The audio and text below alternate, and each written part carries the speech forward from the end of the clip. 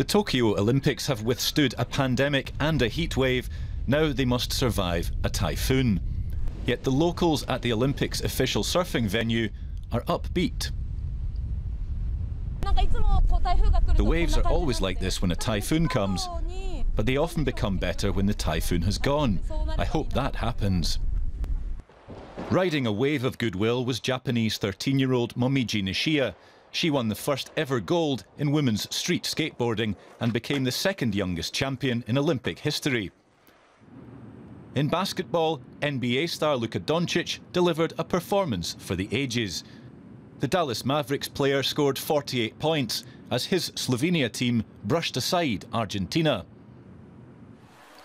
In the pool, Britain's Adam Peaty defended his 100-metre breaststroke gold, though he finished short of his own world record. Australian Ariarne Titmus took the top prize in the women's 400-metre freestyle.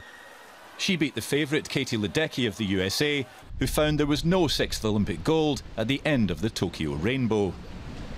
With tropical storm Nepartak forecast to make landfall on Tuesday afternoon Tokyo time, competitors who have coped admirably with adversity thus far must brace themselves for more disruption.